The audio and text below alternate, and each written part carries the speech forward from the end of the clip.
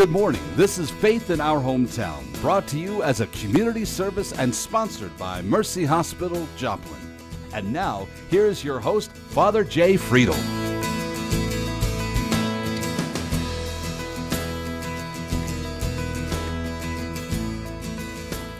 Good morning, everyone, and welcome to another Sunday morning on Faith in Our Hometown. I can hardly believe that September is almost gone.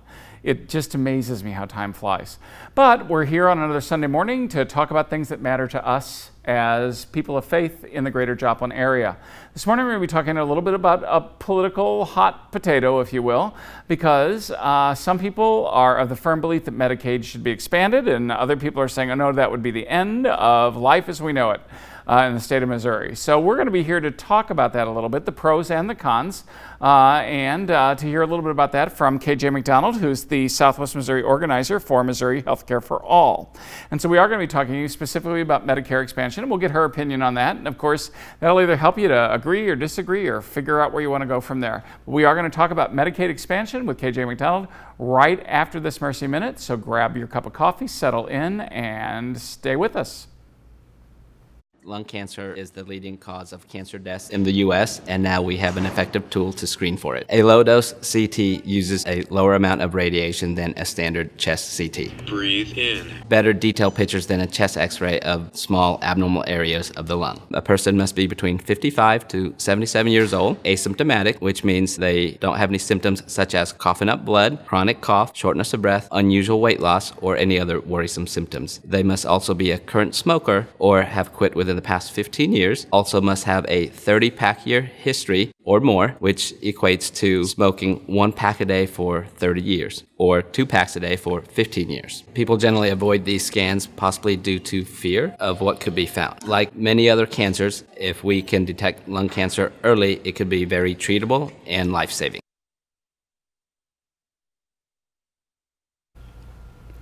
Well, again, thanks for joining us for another Sunday morning here at Faith in Our Hometown. My guest, KJ McDonald of Missouri Healthcare for All. KJ, thanks for coming back and joining us again. I know you were with us in the fall for a different show. Yeah. But I've been wanting to talk about this issue of Medicaid and whether or not it's a good reason to expand or not. And you find people on both sides of the issue arguing their case, and I'll let you argue your case in a second. But before we do that, let's set it up for everybody. Why is this an issue? What is Medicaid? Again, for anybody that might not understand, let's set up the issue and say, what are the pros and the cons? What are people arguing about why this is a good idea or not a good idea? And then we'll get to what you think. Yeah, absolutely. So Medicaid is a federal and state funded program that provides healthcare services for low-income parents and families, children, seniors, and people with disabilities.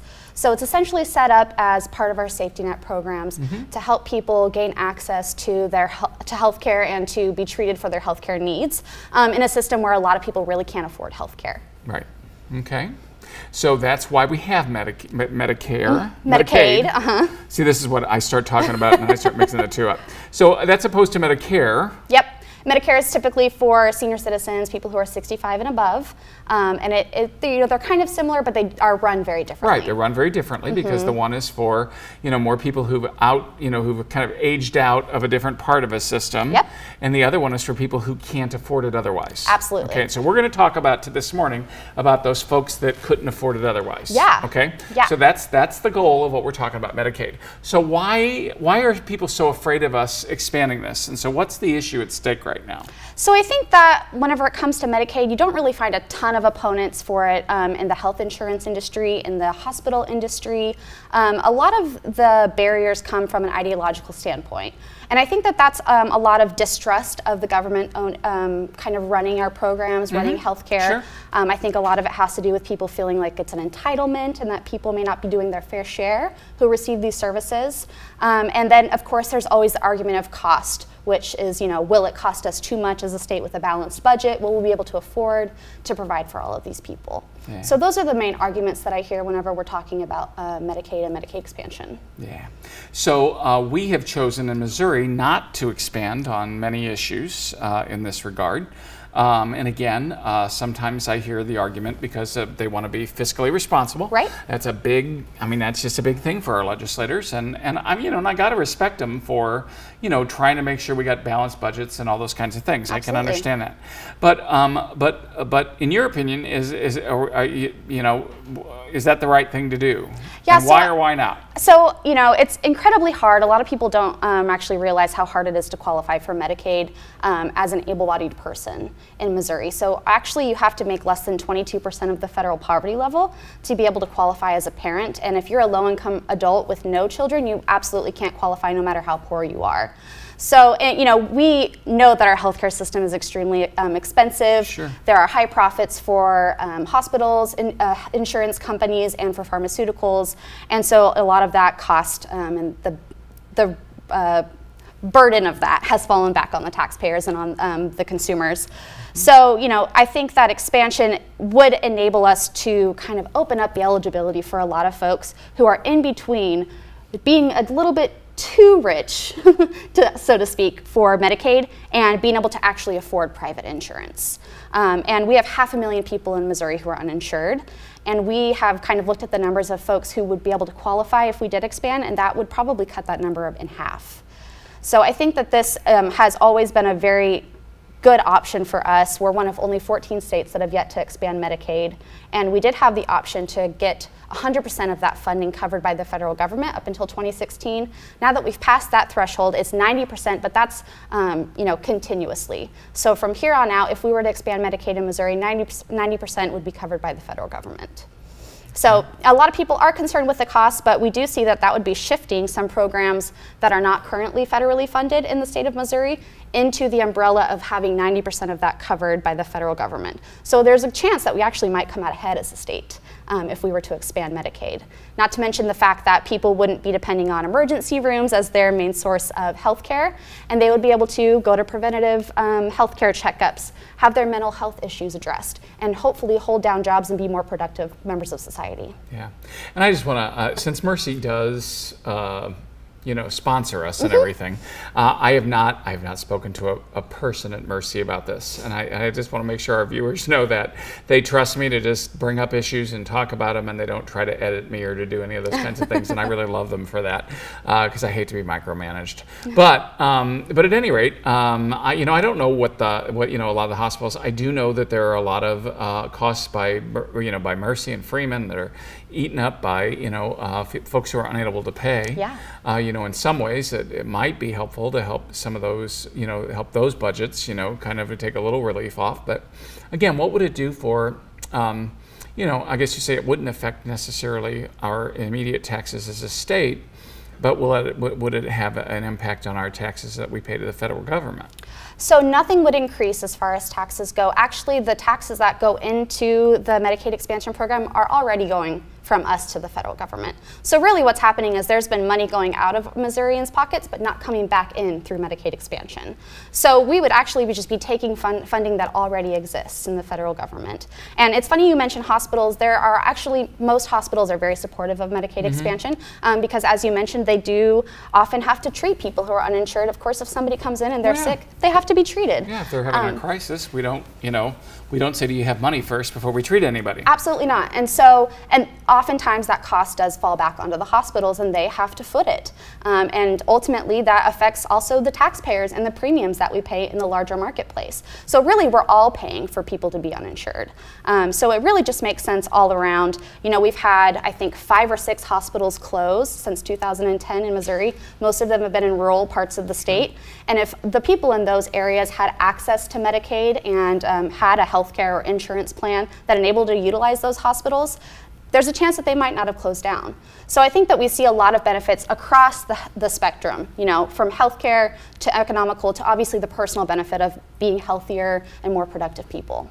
Yeah. Now, there's going to be people who are listening right now who are going to say, this is just too easy. You're making it seem like such a no-brainer. Yeah. What would your opponents say to argue with you? What do you hear? What are some of the big questions that you get from people who are really opposed to this? So I think a lot of people are concerned about people getting access to Medicaid who aren't working. And they're concerned that if they're not putting into the system, then they shouldn't be benefiting from it. And I totally understand that concern. Of course, we want everybody to be a productive member of society and to be working, and most people do too. They want to be able to provide for their families. What we do see, just to kind of respond to that really fast, is that 60% of the adults on Medicaid who are able-bodied in Missouri are working. So most people who are already on Medicaid, despite the fact that they have very low incomes to be able to qualify for the program, are still working, whether it's part-time or they have a couple jobs here and there. So give me an idea of, so you mentioned the poverty, what the percentage of the poverty level was. So let's make this a little bit more concrete for everybody. Yeah. In terms of, how much money would a person be making if they were going to qualify for Medicaid? So currently, as I said, the federal poverty level that you have to qualify for is pretty low, 22%. So that means that a family of 3, the parents can't take in more than about $370 a month and qualify for Medicaid themselves. You mean like $370? $370 a month for a family of 3. That's about a little bit more than $4,000 a year for the parents to qualify. So you see the population of adults, of parents who are able-bodied and on Medicaid in Missouri is extremely low. It's very, very small, because who's living off $370 a month for a family of 3? Yeah. So it's extremely hard to qualify as it is. If we were to expand, we would open up eligibility to 138% of the federal poverty level, which means that those families of 3 could be making about $2,300 a month and be able to qualify for Medicaid. So think of all the people in between who are working low-income jobs in the fast food, service industry, retail, who can't get access to insurance through their jobs. Those people would be able to get Medicaid coverage. Yeah, and again, this might be in some ways in lieu of some of the other people that don't really want to do Obamacare and some of those other things. This in some ways would be providing, at least for folks who, again, still $28,000 a year isn't a lot for a family of 3. I mean, that's not a whole lot of money. No. And so in terms of doing some of that, that would open that up. And this would in some ways save, or at least make this medical care more possible and affordable for another 250,000 people in the state of Missouri. Exactly, yeah. We're talking about our working poor and our lower to middle class working parents. And also, college students, people who are making around $16,000 a year for a single person. That would open up qualifications to those kind of, younger people who are kind of just getting into their second, third jobs where they're not making too much a year. Yeah. So how many people do you think that would affect here in our area? So like in our viewing area? So I don't have a number on that, but I have looked at a map that kind of has darker colors for the regions of the state that would benefit the most from Medicaid expansion, and Southwest Missouri and middle to southeast Missouri are the darkest blue on the map. Well, we're also, I just know because our diocese is the southern third of the state of Missouri. And we've got most of the poorest counties in the state of Missouri. Most of them, not all of them, but most of them here in the southern third of the state of Missouri. Right.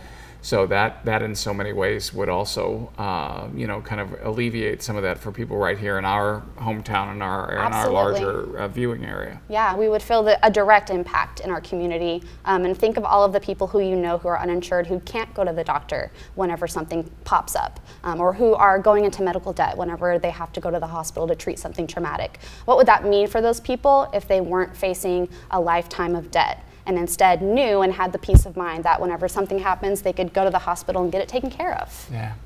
My guest this morning, KJ McDonald from Missouri Healthcare for All. We're talking about the possibility of advocating for Medicaid expansion, if you're liking what you're hearing.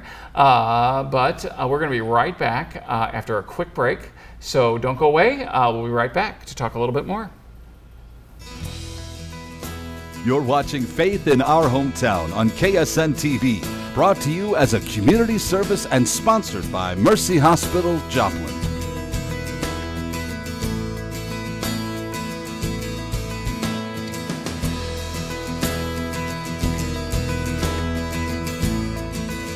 So again, thanks for sticking with us here on another Sunday morning about a topic that is not real popular, but maybe that we need to be talking about a little bit more. I'm always kind of fascinated. We were talking right before the break a little bit about people who might, right now making very little, $370 a month are the only ones below that would be would be eligible. If we raised and expanded, we would catch a whole lot more people under that, up to the tune of about $28,000 a year, you'd said. Yeah. And then we also talked about this business about, the folks that are uninsured and sometimes who won't get medical care until they're on death's door because they can't afford the coverage, they can't afford to be insured. Yeah. So talk a little bit about that. How might this help that situation? Yeah, absolutely. So when we talk about Medicaid and Medicaid expansion, we often refer to what we call the Medicaid gap, which refers to these people who make just too much to qualify for Medicaid and don't make enough to qualify for subsidies for healthcare plans on the marketplace. And even to go a little bit further, people who might qualify for subsidies but still can't afford those premiums. So there are all of these people in this gap who don't really have access to affordable insurance. And therefore they do end up putting off medical problems until they've gotten so bad that they need to go in for emergency care, and then of course the cost just exponentially goes up from there. Well, sure, because they're already really sick as opposed to something that might have been treatable a little bit earlier. Right. So as I said, there are about 500,000 folks in Missouri who are uninsured, and we kind of guesstimate that there are around somewhere from 100 to 200,000 of those who are in this Medicaid gap, who would be covered by Medicaid if we were to expand it to 138% of the federal poverty level. So these folks... Now, is that our only option, to go from what we got now to 138%? Is that really our only... So it is if we want to secure that federal funding right off the bat. All right. So that's key. That's what triggers some of that. Yes. Okay. All right. But there are some states that have attempted to apply for waivers to kind of change up those eligibility requirements, maybe to only go 100% of the federal poverty level, or to require working requirements for people to qualify for Medicaid. And we haven't seen a ton of success in those getting approved. And we also kind of think that 138% of the federal poverty level is actually still pretty low. As you mentioned, about $28,000 a year for a family of 3 is 138%. And so I don't really see the benefit in us going lower than that. In fact, I would advocate for going much higher, but it's set up the way that it is. And we also don't want there to be too many barriers between people and their health care. When you start adding all of those requirements in there, you're adding red tape, you're adding more files that need to be filled out, more things that need to be sent to the Department of Social Services, and that you need to cross your fingers and hope don't get mixed up and lost, which is actually an issue that we've been keeping an eye on in the last year and a half. Our Medicaid system did switch to a new verification system, and a bunch of people ended up getting dropped from the enrollments who actually still qualified for Medicaid. So there was this glitch that happened where their incomes weren't getting verified, their addresses were getting lost and mixed up, and now we're at about over 120,000 folks who still qualify for Medicaid but are being erroneously dropped from the rolls. So we really don't want to add more barriers in there whenever really we could just simplify it and open it up completely. Yeah. And again, for folks who are worried about these kinds of things, this is not going to necessarily affect our state coffers by doing this. Actually, there was a WashU study that showed, like I said, there are a lot of people who are concerned that this is going to cost Missouri more money. We are covering more people. That is a logical argument to follow. But it is showing, this WashU study showed that we actually could save a whole bunch of money as a state by opening up expansion, taking in some more federal funding, and then allowing our population to be healthier and to kind of cut back those emergency room costs that we're seeing a lot of people use. So what do our state leaders say, the ones that are still fighting against the expansion? What are their biggest arguments? The biggest argument I hear is cost. I think that they think that those estimates are a little bit unreliable. It is, of course, hard to know how many folks are going to actually end up enrolling, how expensive will be the needs of those folks. It's kind of a roll of the dice whenever it comes to that. So I think that's the number one argument that I hear, is that we're afraid that we end up getting ahead of ourselves a little bit as far as cost goes. What about some of the other states that have expanded? Have any of them really had difficulties? Has it cost any of them a lot? I think there have been some states who have seen a bunch of savings, and some states that have seen a little bit of cost. So there's kind of a whole spectrum for us to look at, and I think that it's really it is unique state to state. I think that states that attempted to put work requirements in place saw more problems. We saw that with Arkansas last year, where they were having a lot of people who were having a hard time getting their eligibility fulfilled for Medicaid because of this requirement and reporting system that had been put in place. So, I think we're seeing that with a lot of the states who just go ahead and expand it and open it up as is. They're seeing less problems that they have to mitigate in the Medicaid program. So you're saying that Arkansas wound up spending a little bit more because they put these requirements on folks to do some of those things. Yep. What happened was not only were the requirements just hard, the reporting for it was really hard. People couldn't quite grasp the reporting requirements, but they ended up spending more money on trying to fix the issue and paying personnel to run the Medicaid system to kind of mitigate those issues. So I think that's something that we should be wary of and try to avoid. Sure. But at the same time, everybody does want to make sure that again, folks are accountable and Absolutely. Trying to figure out how to, do some of that, but do it in a way that's going to help more rather than hurt more. Absolutely, yeah. Is the juice worth the squeeze? Is the saying that we kind of toss around when we're talking about that. You're squeezing them for work requirements. How much juice are you going to get out of that? Yeah, interesting. Interesting. So how do you respond when people say, well, you're just like a left-wing liberal, give away the farm kind of thing? How do you respond when somebody says something like that? Because you are. You're kind of, you're just right in here saying, let's just go for it and do it. Personally, I'm pretty progressive, but the organization that I work for is actually nonpartisan. We work across the aisle. All of the legislation that we've worked to pass in the last couple of years has been sponsored by Republicans.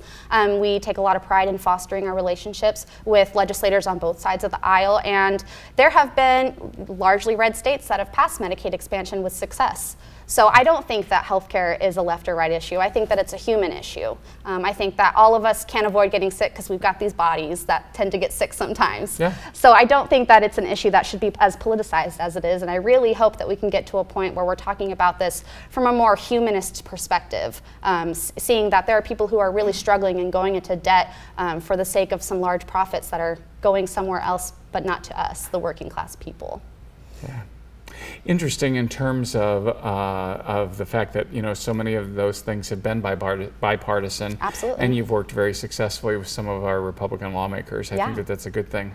So give us some stories about what this might affect, or give us some of the stories about some of the people that you know who got severely hampered. Because I just know that stories are what really catch our viewers' attention a little bit more, because when they hear a story, or they can put a kind of like a, if you will, a face with the name, even though we're not going to do that obviously, but when they can do that, it sometimes gives people an easier way to grab hold of the issue. Absolutely. So I'll tell you a little about a friend that I know who had some reproductive system issues, and they were uninsured, and they were definitely in the Medicaid gap, making less than $16,000 a year as a single person, no children, so they could not have qualified for Medicaid no matter how hard they tried.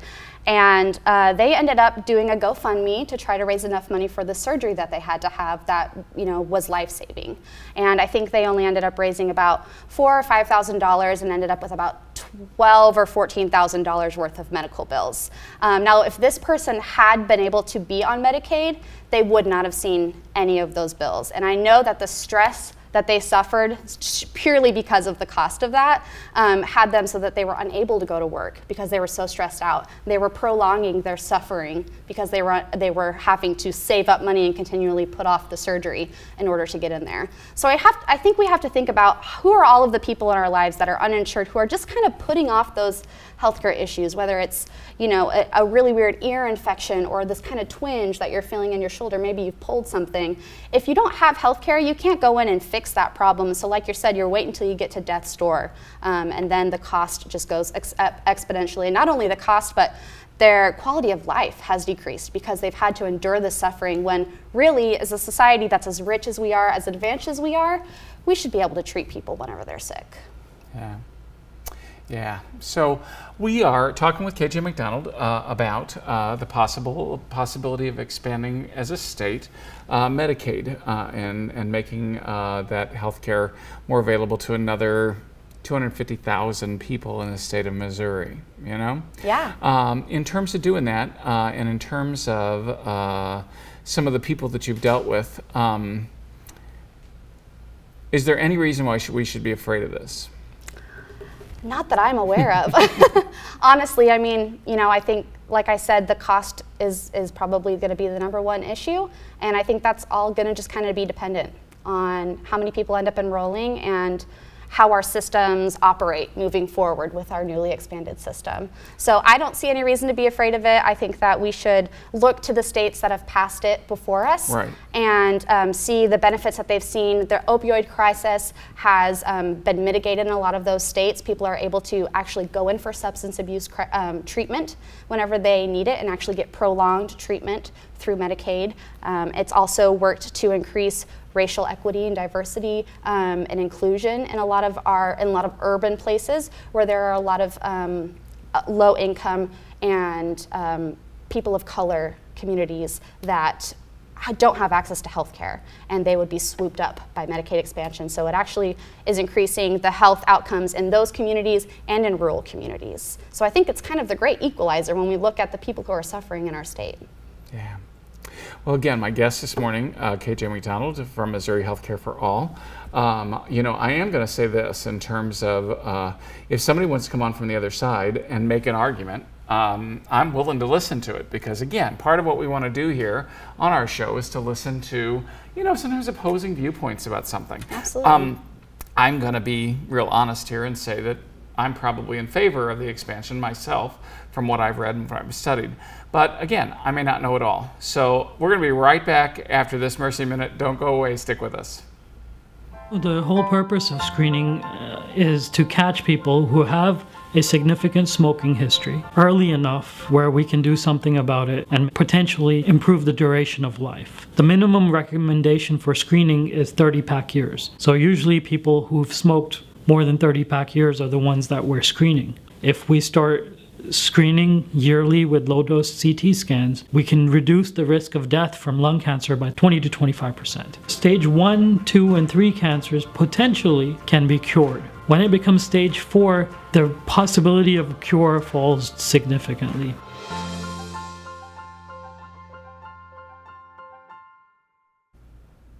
Well, again, thanks for joining us for another Sunday morning here at Faith in Our Hometown.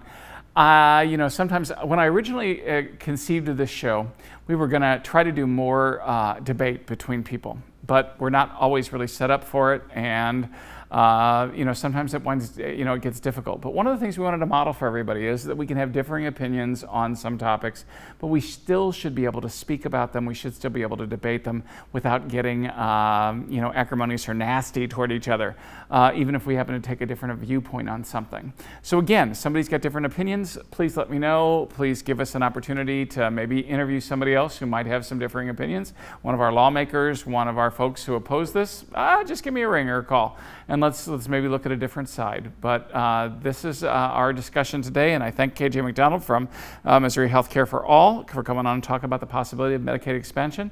I hope your Sunday is fabulous, and I hope you are blessed this day. Come back and join us the next week for Faith in Our Hometown. Thanks for watching. Faith in Our Hometown can be seen Sunday mornings at 6:30 and 9 a.m. on KSN. Brought to you as a community service and sponsored by Mercy Hospital, Joplin.